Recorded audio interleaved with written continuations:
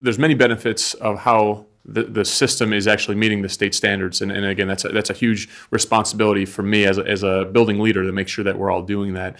The other big thing, and one of our huge building initiatives, is collecting data and making sure that we're making decisions based on appropriate data.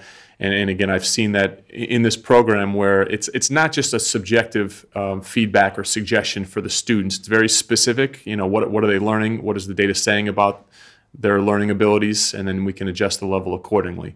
So that's very, very important as a building. So we are meeting state standards. We are approaching all of our meetings with that data to bring to those meetings. And again, as a building leader, that's very important to me.